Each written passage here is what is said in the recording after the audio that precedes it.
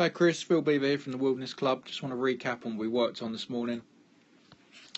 Takeaway is looking impeccable. If we run through this, you can see here the club stays in front. Great wrist hinge there, cutting through the right shoulder. If we look here at Alex Noren on the right as he goes through the same thing, we're going to see very, very similar. Very good there, good lines, same as his. With you, we're just going to keep seeing your left arm going up your chest as you take a nice shoulder turn, and that's where we finish. If we look at Noren's there, he's going to go in exactly the same position. Look how tight and compact that looks fantastic. The only difference with Noren is he's going to swing it a little bit longer, as we can see. He's just a little bit more flexible. As Noren comes down into the transition, we can see the shaft shallowing. So we can see the shaft now, it's in a shallower position. It cuts straight through his forearm. And if we go back and have a look at his set, we can see his set is on a different line as well. So that's perfect. So we just go back into his transition, gets that club back through that forearm. Let's have a look at yours, Chris.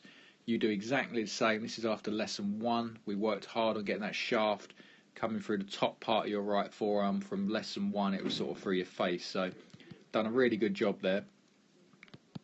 This is the bit we had a bit of a dilemma on. So what we've been working on is trying to get this club face to rotate so we can hit little soft draws. Because I think you wanted to hit that shape.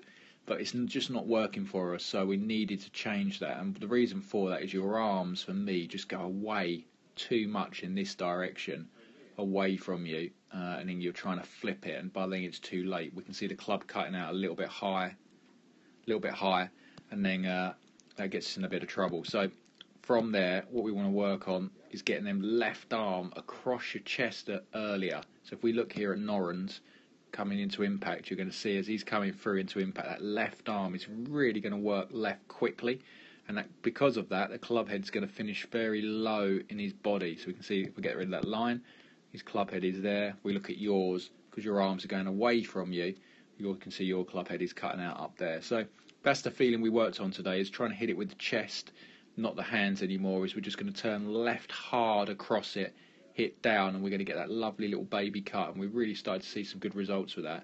Quite impressed with that. So work on that for me, Chris, and I'll see you soon.